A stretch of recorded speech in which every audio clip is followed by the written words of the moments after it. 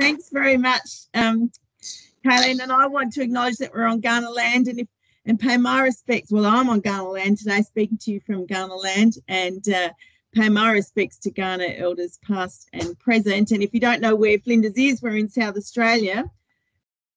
And I also want to say thank you very much to Kayleen for inviting me to be part of this event. I feel really humbled to be included in a lineup of such outstanding speakers. And as you can all see, I've been really enjoying myself so far, loving the sessions, and only hoping that I can live up to the quality that's already gone before me. So today I want to talk about future mobility challenges in a cyber-physical world, law, ethics, and connected autonomous vehicles. And just about an hour ago, I got a tweet come through on Twitter. I was about the Tesla accident in Melbourne just the other day, and I was contacted by The Age for some comment on that. And it's always so interesting that the comments that you give them and the comments that appear in the final article in the paper are perhaps not the comments that you were focusing on, but there you are. So when I want to acknowledge that this presentation builds on previous presentations that I've given with a colleague, Nick Reid, to the National Transport Commission and also to ADVI, the Australia and New Zealand Driverless Vehicles Initiative, but I have developed it further. So when we're thinking about the cyber physical context and we're thinking about mobility and future mobility, safety is obviously critical and ethics become really important. And usually when people start talking to me about driverless cars, the first issue that's rolled out on just about every occasion is the trolley problem. Who are you going to hit? Are you going to hit the grandma, or are you going to hit the kids, or are you going to hit, you know, the 4 people over here or the 1 person over there? But as Bonifon and others have noted, and I'll come to the report shortly, sacrificial dilemmas like the trolley problem really are unrealistic. For a start, as human beings, we don't have the capacity usually in the short space of time to go through all of those ethical analyses. And really those trolley problems are unrepresentative of the moral situations that, yes, thank you, that people encounter in the real world. So when we frame discussions around the ethics of automated vehicles in the context of the trolley problem, what we're doing is setting it in an absurdist context, if you like, an artificial context, and then that can shape the way that people approach the situation and decide what to do. But really, there are a whole lot of much broader questions that are raised, and I'm citing here briefly from a paper written by a colleague of mine, Leon Kester, and some other co-authors. So Leon and his co-authors have said that let's put the trolley problem to one side as artificial, but he's also calling for a practicable, technically oriented, and at the same time forward-looking solution. How are we going to manage responsible use of advanced artificially intelligent systems? And I want to say right at the beginning here that we're talking about code and we're talking about machine operating in ways that it's been coded to do. We're not talking about intelligence. We're just talking about machines. If we're going to think about what we mean by connected automated vehicle, what I'm talking about in this context is vehicles with automated driving systems. And the Society for Automotive Engineers has an international standard, which has just been updated. And really their definition there is hardware and software that are collectively capable of performing the entire dynamic driving task, regardless of whether we're just within a specific operational design domain or not, and that are connected then over networks to a variety of other devices, networks, infrastructure, etc. It's worth noting at this point that many of the late model vehicles that many of us already drive have advanced driver assistance systems that when they operate, in fact, override the human driver.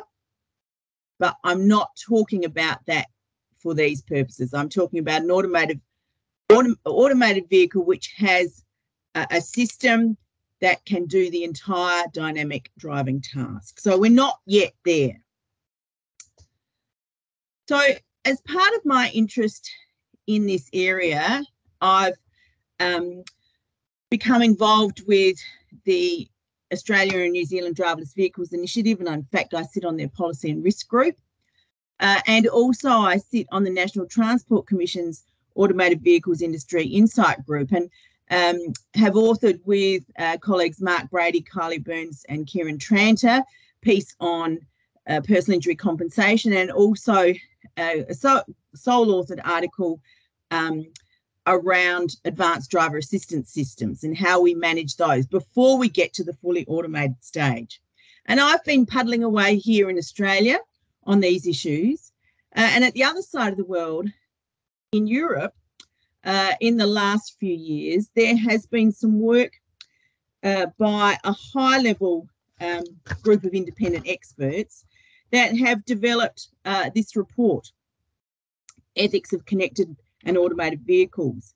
And this report builds on existing reports such as the EU's AI High-Level Expert Group Guidelines for Trustworthy AI, the European Group on Ethics in Science and New Technologies, and their statement on artificial intelligence, robotics and autonomous systems, the Ethics Task Force report, and the expert group in the EU on liability and new technologies.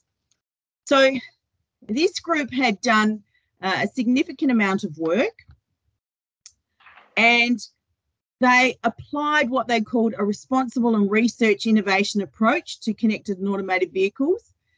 They recognised the potential of this technology to deliver significant benefits. And I want to just put in brackets here, the data from Australia and the data from the US is consistent.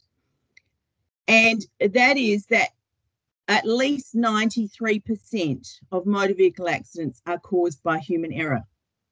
And the vast majority of those in Australia are people failing to keep a proper lookout for what's happening in front of them, and so rear-end collisions. And in fact, in Australia, what we see is many of the fatalities that we unfortunately suffer in Australia are single vehicle accidents on straight roads in rural and remote regions.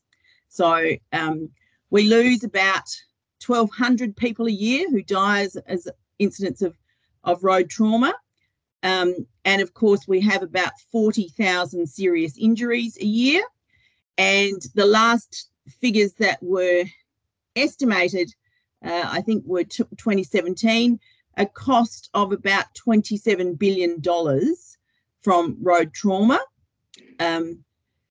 annually, when you take into account all of the ripple effects of that. So yes, there's huge potential, as we see already in the cars now with advanced driver assistance systems, in increasing safety from our vehicle. The data around electronic stability control and airbags shows that there has been about a 23 to 24% reduction in injuries as a result of those accidents. So yeah, huge potential for huge benefits to society. But what this European report suggested was, if we're going to realise the potential, we need to think not only about the technical aspects, but a broader set, of course, of ethical, legal and societal considerations. And we need to build that in to what we might call the deployment journey for connected automated vehicles. So the report's handed down a number of considerations, and really broadly into 3 chapters, looking at road safety, risk and dilemmas, looking at data and algorithmic ethics, privacy, fairness and explainability, all those chapter 2 issues that we've been talking a lot about today, and chapter 3, responsibility. There was an independent group of 14 experts from ethics, law, and from some of the engineering type disciplines. What they also held as a part of the preparation of this report was a number of stakeholder workshops. I think they held about 6 or 7 of those during the course of the preparation of the report. And that brought together a really wide range of researchers, policymakers, in motoring association, manufacturers, engineers, civil engineers, electronic engineers, programmers, etc., as part of these stakeholder workshops. And they all informed the outcome of this report. And I should also say, in brackets, the National Transport Commission has been doing huge work here in Australia on some of these issues. It's not my purpose today to talk about the NTC's reports, although they have just recently, just in the last week or so, I've been notified that our transport ministers nationally have agreed on an approach, and a new issues paper has been released. But for now, I'm just focusing on what's happening in Europe. So as part of that report, they came down with 20 recommendations, and those recommendations addressed issues around safety, issues around transparency, and issues around responsibility. One of those, under the category of safety, was to consider revision of traffic rules to promote safety and really to explore further whether connected automated vehicles should be allowed not to comply with a traffic rule. And this is from the report. It says the researchers should study the extent to which it's reasonable to expect that an intelligent non-human system is able to engage in the complex process of evaluation of the interpretation of a legal, ethical, or societal norm and its balancing with another norm, value, or principle. So really, that's the sort of thing that the trolley problem gets us to try and consider. How are we going to balance this obligation with this obligation? So the report goes on to say, researchers should also test the ex post explainability of these decisions, and pursuit of comfort or efficiency shouldn't be considered a justification for non-compliance. So we had the European report. I was doing my work here in Australia, and as a result of that, Nick Reed contacted me and said, let's do some work following up that recommendation 4 that the EU Commission had put forward. And so with a really interesting multidisciplinary group, so Nick Reed, who was formerly at Bosch, is a mobility engineer, and road safety expert, with Paula Pollard, who's a chief electronics engineer at Jaguar Land Rover in the UK, Marika Martins and Leon Kester, who are both academics working in the human factors, mobility research, and also Leon in the AI and safety and meta-ethics field.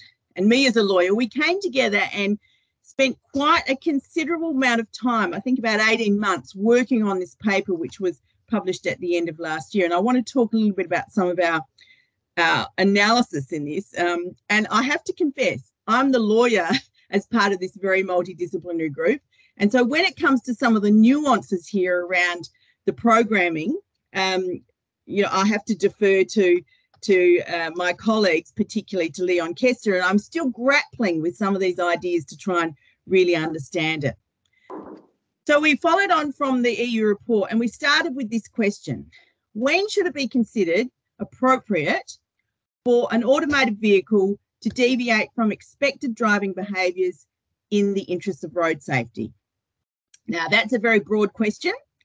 And so building on the discussions from the expert stakeholder workshops, we decided to confine our analysis to 2 key areas. When is it okay to exceed the speed limit, or when should it be okay for an automated vehicle to exceed the speed limit? When should it be okay for an automated vehicle to mount the curb? Now, because I was working with a group of EU colleagues, we looked at the law from the UK. So in the UK, road traffic regulation says, yes, it's an offence if you drive a vehicle at at a speed exceeding a limit that's been imposed. But that Regulation Act links very closely to the UK's Highway Code. And when you look at the Highway Code, it says it doesn't mean that it's safe to drive at this speed in all conditions. So, of course, we have to think about how we're going to code a vehicle to know how it should behave in particular circumstances. It can only drive up to the limit, but that doesn't always mean that it's going to be safe. If we look at the provision around driving on a roadway, it says that you should not drive anywhere other than on a roadway, except, if you have a look at the exception, it's not an offence if you do so for the purpose of saving life or for extinguishing fire or meeting any other like emergency. And then, of course, if we think about the definition of dangerous driving, something's dangerous driving if it falls far below what would be expected of a competent and careful driver, and it would be obvious to a competent and careful driver that driving in that way would be dangerous. And how do we know?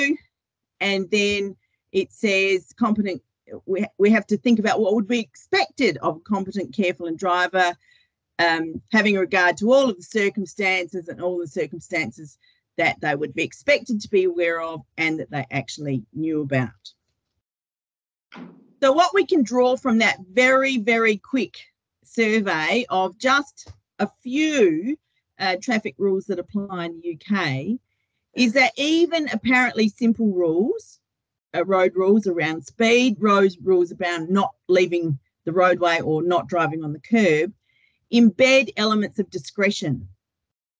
And those of us who drive motor vehicles and those of us like me who ride an electric bike, we're always exercising discretion to ensure that we comply with the road rules. But it's very challenging to think about what that means for how connected and automated vehicles operate and how we can design a machine to manage the sorts of discretion that we use all the time.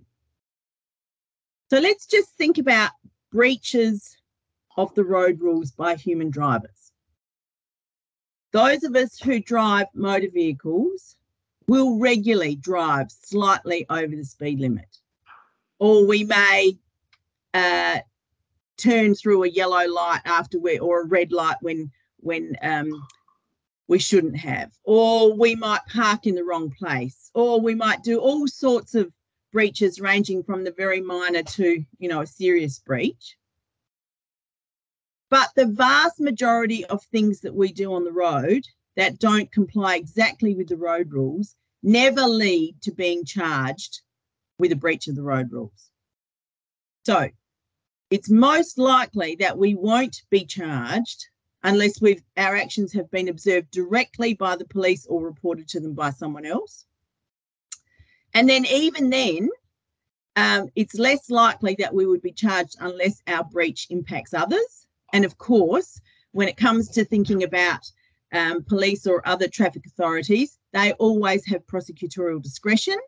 And so they may choose to exercise that, give us a formal warning, an informal warning, or counsel us or tell us, hey, you better go and get that rear light fixed up because, it's not working and we don't want to defect your vehicle. But when we're thinking about connected automated vehicles, the data being generated by those vehicles and collected by those vehicles has potential to identify every single breach. So every single time, every single moment the vehicle exceeds the speed, that can be identified in the data. Every single time the vehicle veers off a roadway, again, that can be identified. Now, if we're thinking about breaches of traffic rules, we know that any breach may lead to criminal liability or traffic offence, but it also may lead to civil liability if, unfortunately, we crash into somebody else or injure somebody. What we know, of course, is that people are much more likely to litigate or contest charges if there is a lack of clarity around exactly what the elements of the offence are, or whether the person who's been charged or sued says, well, in fact, in the circumstances, I exercised discretion which I should have exercised because it was an emergency, because I had to avoid someone else, etc. So explainability, as we've been talking about so much today and yesterday, explainability in this context is crucial. Humans rely on explainability all the time. And if we're thinking about how we might use technology effectively in this context, explainability will be crucial as well. But we should always keep asking ourselves here, what objective is the regulatory framework seeking to achieve? And what other options might there be to achieve that objective? So when my European colleagues raised these questions with the stakeholder groups as part of that EU ethics report, there was no agreement from industry experts, and there was a very wide spectrum of views about whether or not automated vehicles should be allowed to breach the law. So some people said no, breach should never be permitted. Some were prepared to say, well, yes, you could breach the speed limit if you needed to overtake someone so that you could be safe, or there was some other reason. Yes, you could leave the road and mount the curb if you had to avoid colliding with blah blah. Some industry and experts were prepared to say, okay, well, we need general principles, and others wanted to have specific descriptions about when you were permitted to breach the law and when you were not. And when we analysed those views, what you could see from those responses was that those views reflected very different perspectives about what the risks that behaviour posed, how reasonable responses might be. So is it okay to exceed the speed limit by 5 k's? Well, maybe, but not if you're in a school zone. So is it reasonable to exceed the speed limit by 10 k's? Well, maybe if you're on a motorway, but not if you're a built-up area. So those types of things start to become very, very nuanced. And what sort of level of safety do they pose? And of course, the views reflected a whole lot of different perspectives and assumptions about just how capable the vehicles and their operating systems would be. And whether or not that was true was also up for debate. So when people are coming to think whether or not the law should be allowed to be broken, they're coming from a position of making a whole lot of assumptions that may or may not be valid. So the conclusion from all of that is that if the objective of speed limits and rules that say that you need to drive a motor vehicle on the road are about achieving optimal road safety, if you program vehicles to comply exactly with those rules, then that may not necessarily achieve optimal road safety. So the highway code says, well, yes, the speed limit might be here, but in fact the conditions might suggest that you can only drive to this limit to be safe. And the insights particularly from Marika Martins and Leon Kester, who work in this space and think about programming, is that it's inordinately difficult to program for discretion. The only way that you can program for discretion is to anticipate every possible situation where you might need to exercise discretion and then program for that, and you simply can't in the context of traffic, because we know that environmental conditions, the amount of other traffic and other road users varies dramatically, not only between geographical domains, but between time of day, between weather conditions, all those sorts of things. So there's no training set of data that can exhaust all possibilities and allow for programming for discretion. So let's just come back to some broad high-level principles here. We know that road rules are a means by which road safety is achieved, and our core principle here and our core value is to keep people safe on the roads. But we also know that sometimes we have to breach those rules to achieve greater safety. So we might have to veer up onto the curb or the footpath if we need to get out of the way of an oncoming emergency vehicle, for example. But we also know, and particularly this is evident when you review all the data that Google posts about all the incidents with the Waymo vehicles, that where automated vehicles don't behave absolutely predictably, and that's predictability from a human perspective, then that can compromise the other human users around who are expecting predictable behaviour rather than 100% compliant behaviour. So from a systems engineering perspective, then, how could an automated vehicle determine when society is going to expect it to depart from absolute compliance with those rules? How do we know when a connected automated vehicle needs to prioritise safety?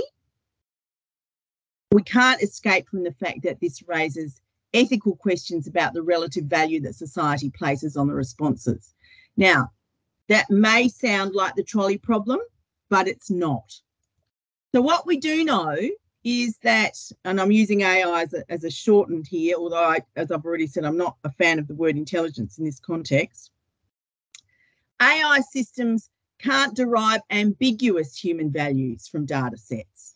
And they can't say, all right, well, people have valued that sort of behaviour here, so I'm going to transfer that to a completely different domain, different conditions. Even if we have got sufficiently large training data sets, the programs can't develop underlying ethical principles, and we can't learn how to apply discretion. So what we argue in our paper is that what needs to be developed here is something that Leon Kester particularly calls an ethical goal function. How are we going to place priorities of the sorts of goals that we want these machines to achieve? And the challenge particularly that's coming from industry, and particularly from industries like Bosch and from Jaguar Land Rover, is we have the programmers, the engineers saying, tell us how we should program these machines. If you don't tell us, we'll be responsible, but we don't want the responsibility. We want you, community, to tell us. And if we don't tell them, then the program will make those decisions. And whether or not society agrees with that is going to be a really important question. And so what we argue in our paper is that those ethical goal functions have to represent the need or the will of society rather than that of the developers who are simply doing the programming. And that, of course, then raises real questions about how we arrive at an inclusive or public deliberative approach for development of those ethical goal functions. How are we going to have a conversation about how we can achieve safety? What we're going to value more highly than other things? How are we going to inform our citizens? Because if our citizens aren't of the view that they agree with how these vehicles operate, then they're likely to lack confidence in adopting them. Or every time there's a collision, they're going to point to the fact that this technology is useless and I shouldn't use it. And we see that in relation to the Tesla accident just a couple of days ago. Oh, it wasn't my fault. It was the technology. And yet we know that we've got potential to create significant safety benefits. So how should that be achieved? So what we call for in our paper is cohesive action by regulators, developers and researchers to actually start having the conversation about how we might formulate an ethical goal or an ethical utility function that represents what our society agrees is acceptable behaviour, and that then can be integrated successfully into automating driving systems that are being developed.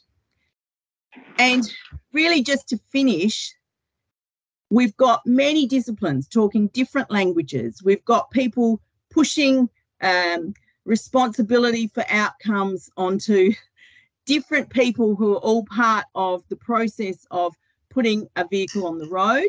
How can we connect together, talk together, so that we can bring to bear the anticipated benefits? So thanks for your interest. Thanks,